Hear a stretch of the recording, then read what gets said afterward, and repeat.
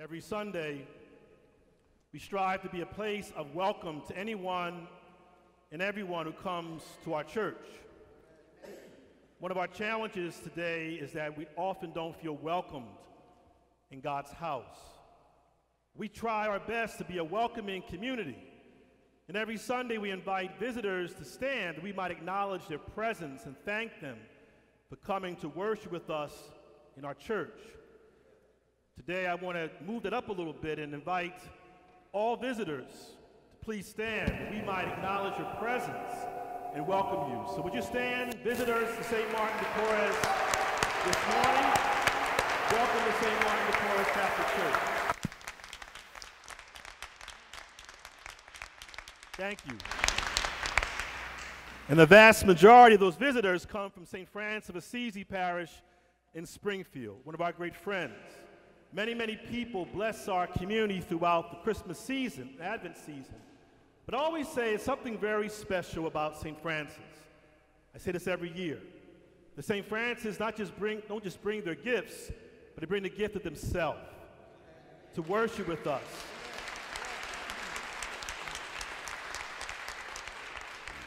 And I'm very happy you're here to join us together in God's house.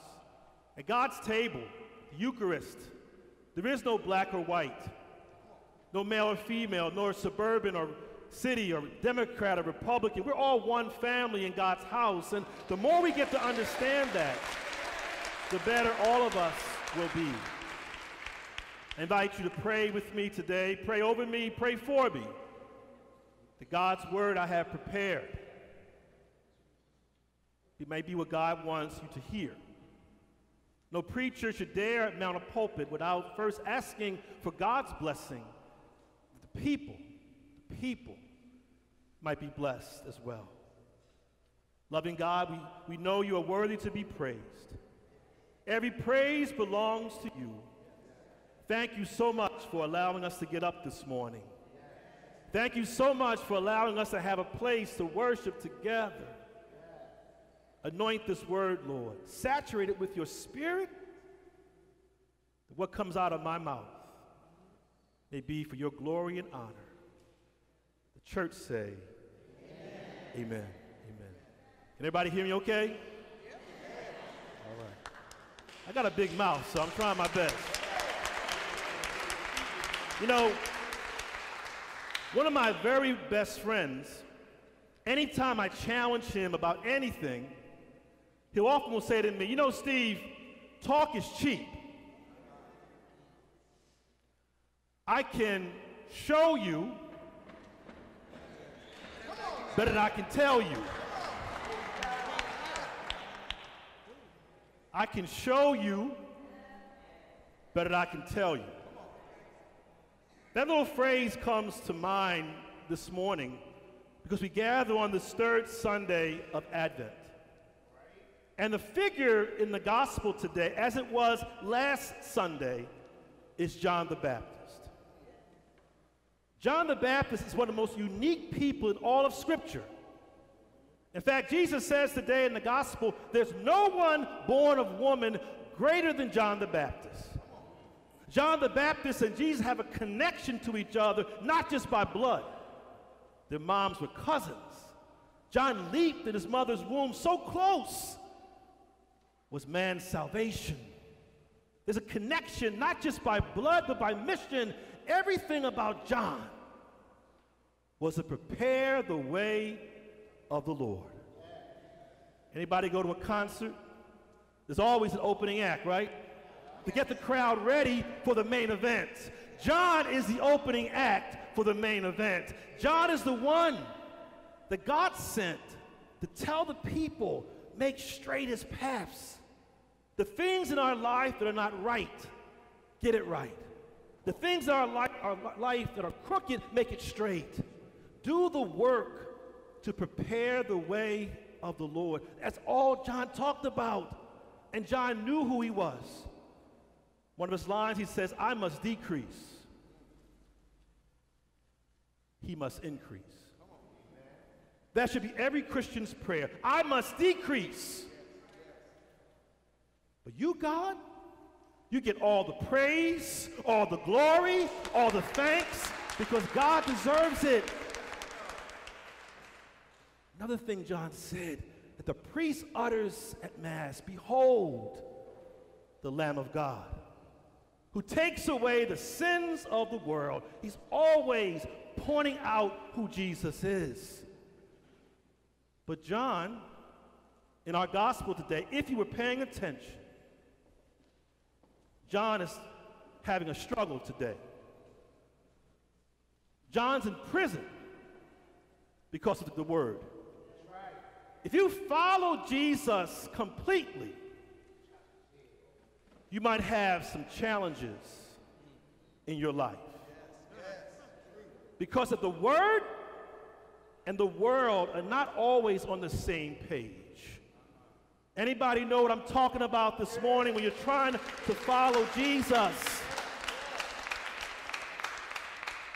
In a very twisted world, when folks ask you, "Why are you going to church? Why do you still believe that stuff?" And John finds himself locked up because of the word. John spoke the truth, and that truth will always set you free. But it got John locked up. Because truly living out our faith, and not just playing with it, but true living out your faith might find you in conflict with the world. John's in prison, and John is really struggling to understand, is this worth it?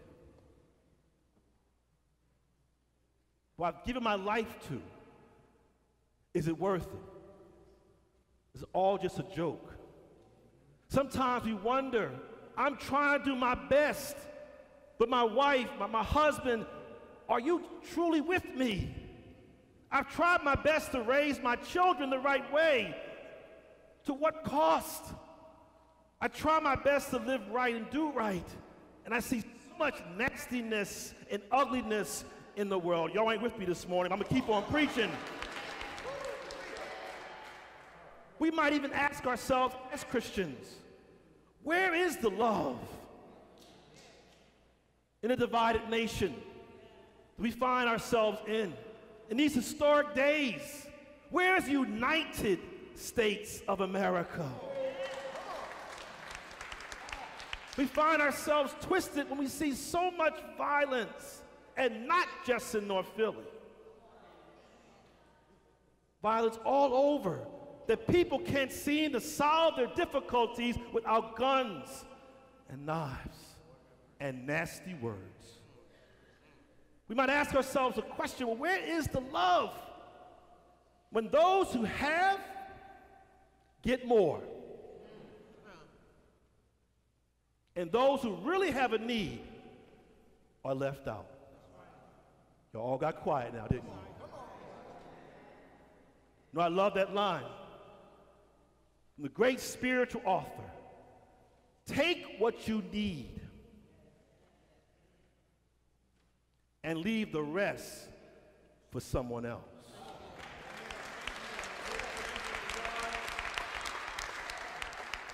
Take what you need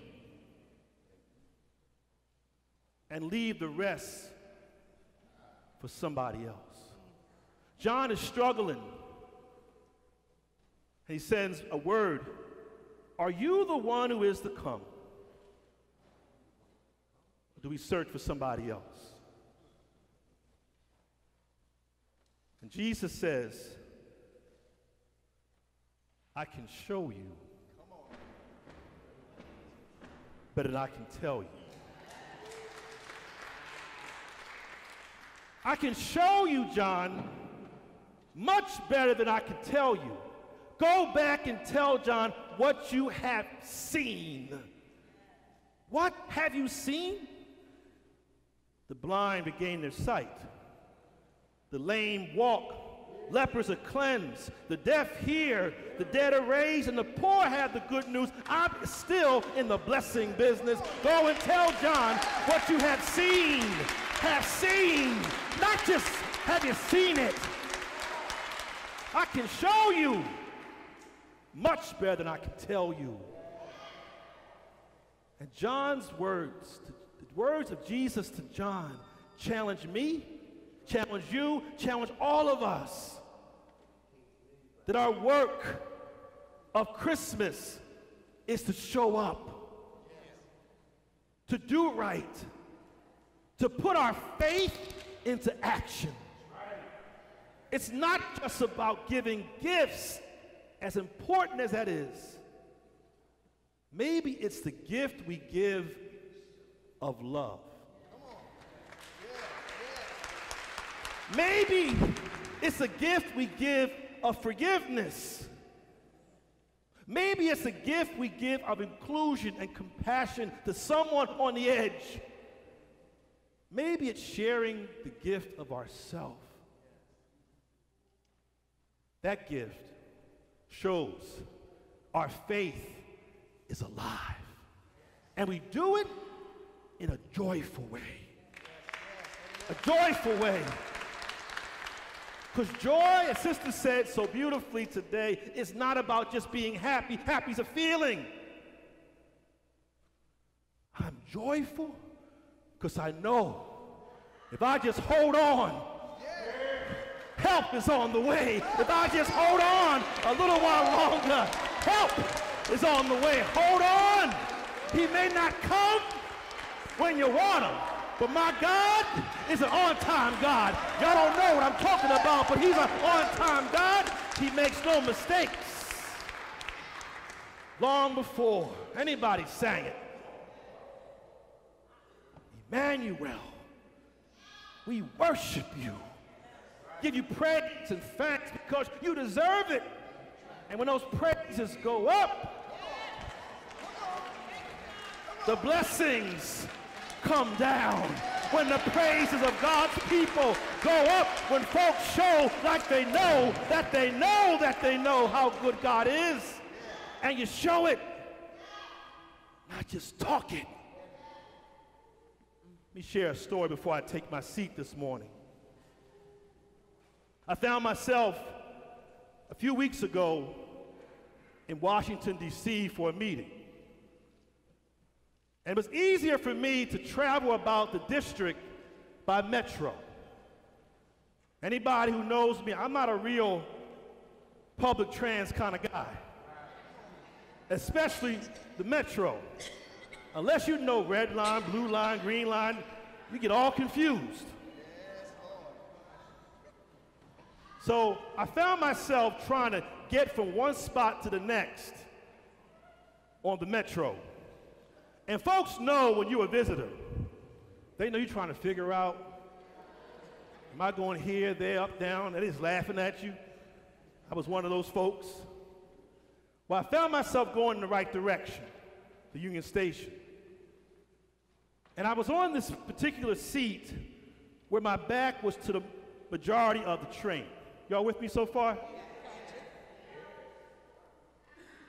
And there was a gentleman who came in around Benning Road. You know what Benning Road is. And he was sitting right far from where Marianne is sitting. And so he got on and took his seat, looked at me. I looked down.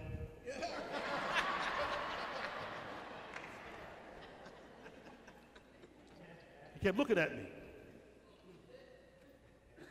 I kept looking down. Hi. But anyway, our ride continued.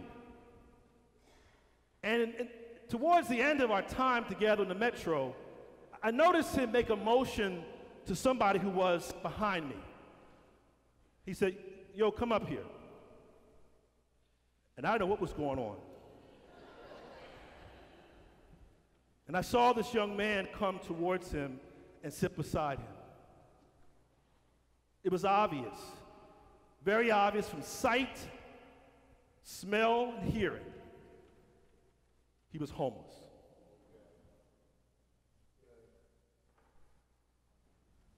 He sat beside him. And he engaged him in conversation. I could still see this moment of theology.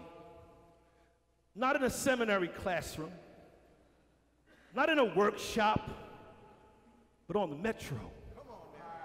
Because my God can show up anywhere my God wants to show up.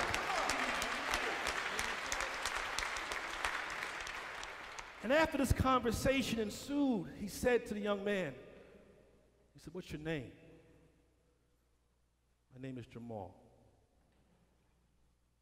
He said, "Jamal, are you hungry?"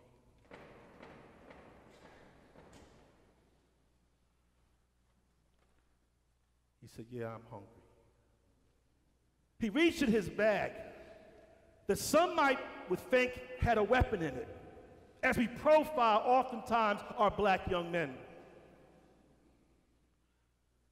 But he reached in his bag and took out his lunch.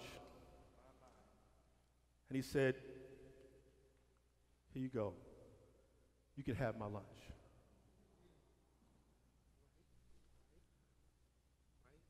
I share that story today because I was taught that day on the metro what it means to give yourself away. Sometimes we give over our leftovers, don't we? Our extras. But he gave his meal to somebody who was hungry.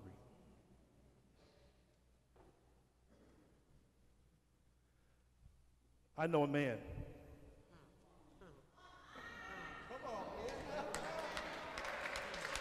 I know a man who gave us much more than his lunch. I know a man, y'all better get up. I know a man who gave us his body, his blood, his soul, his divinity on the cross. Emmanuel, we worship you. You deserve the praise and the thanks. We worship you. Emmanuel, Emmanuel, we worship you. You are King of Kings and Lord of Lords. And we thank you, Lord. Let us never forget whose birthday it is. Let us never forget. I can show you, but I can tell you. Amen.